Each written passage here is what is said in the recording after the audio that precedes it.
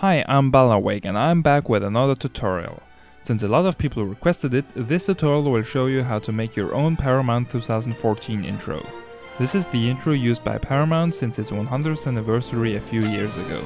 You'll need After Effects CS 5.5 or newer and Blender, which you can get for free at blender.org. You'll also need to have QuickTime installed and have an IQ over 2. First, go to my website using the link below and download the zip folder containing the template files.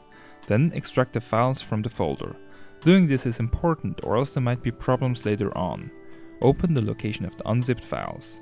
As you can see, a Paramount font is provided, but it does not need to be installed. Blender should find it automatically. Now open the Blender file. Should the font not show up correctly, make sure you open the file from the unzipped folder. You can manually load the font using the button in the Fonts tab. To edit the title, right-click to select the text or Command-click on Mac, and enter edit mode by pressing the Tab key. You can then change the title to be whatever you want it to be. Exit edit mode by pressing the Tab key again. You can change different font settings in the Fonts tab on the right, such as character spacing or size. Once you have finished editing, go to frame number 300. This is the first frame for the title. Make sure none of your title is visible to the camera, which is this rectangle here. You can adjust the title's position by pressing the G key and confirming with left click, or resize it with the S key and left click. To save any size or position changes, press the I key and select Lock Scale to insert a location and scale keyframe.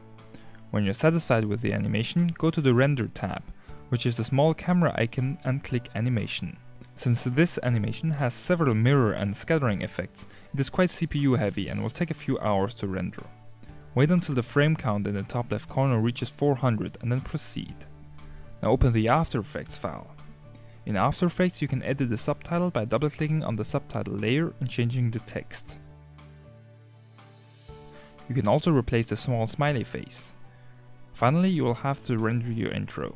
Select the Paramount 100 composition and then open the composition menu. In After Effects CS6 you can render directly in After Effects by clicking Add to Render Queue. In the newer versions you need to choose Add to Adobe Media Encoder Queue. The settings are similar for both versions. Open the Format Selection window and select H.264. Make sure you select Audio Output. Then click Render and enjoy your very own Paramount intro. I hope you liked this tutorial. If so, click the appropriate button below. If you upload your creation, I'd appreciate a link back. I want to wish you a wonderful summer. Bye.